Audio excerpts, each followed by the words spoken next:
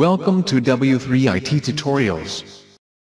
Hi, I am Tinto Chaco from W3IT Tutorials. This is the third video of series HTML5 Essential Training. HTML is the lingua franca of the web. That is, it's the language that makes it possible for various computers to communicate with each other. These computers may be on different networks, in different countries, different platforms, different operating systems, desktops, mobiles, tablets, etc. HTML is the common tongue. It's what makes all of this possible. HTML stands for Hypertext Markup Language. Hypertext refers to the ability to create links to other pages and other web resources. Markup means that it's used for creating pages of formatted text along with images and other resources. HTML was originally based on older markup language called SGML, Standard Generalized Markup Language.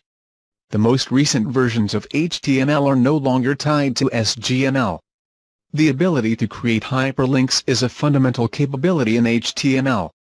This is what makes the web a web.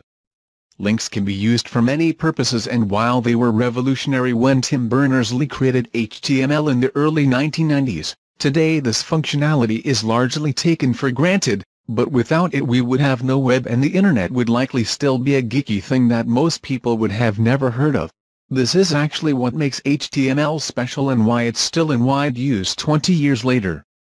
There are several versions of HTML in common use. The good news is all of the modern browsers support all versions of HTML. In fact, they go to a great deal of trouble to do so. Legacy HTML support is usually referred to as Quirks mode and will support virtually anything that looks like HTML, but keep in mind Quirks mode will result in pages that render differently on different browsers, so for consistent results you will want to use good, clean and consistent syntax in the most current version of HTML that is supported by your target platforms. HTML 2.0 was ratified in 1995. It was the first standardized version of HTML and was designed to codify existing practice. It was released as an Internet RFC and numbered 2854. HTML 3.2 was the first version of HTML to be ratified by the World Wide Web Consortium, or the W3C.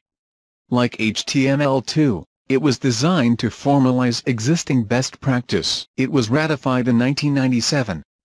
HTML 4.1 was released the next year to clean up some issues with 4.0, and HTML 4.01 is, as of the time of this recording, the latest standard version of HTML. 14 years after the ratification, HTML5 is still a work in progress. Well, it's not really that simple. When the W3C voted to stop working on new versions of HTML in 2004, the Mozilla Foundation and Opera Software formed a new group called WHATWG, or the Web Hypertext Application Technology Working Group, to work on a new standard version of HTML. Meanwhile, the W3C was working on XHTML 2.0, intended to drive web development into a more standards-compliant world.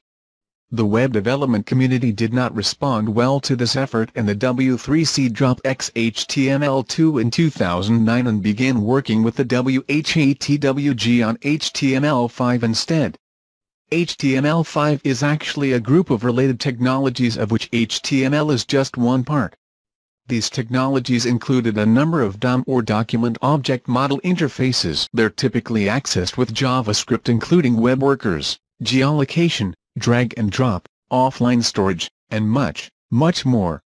The WHATWG and W3C versions of the full HTML specifications do not always agree and do not even have the same list of technologies included, but they do agree on the HTML markup, and that's the part of the specifications that we are concerned with in this course. This course covers HTML5. In particular, this course is about the HTML markup part of HTML5.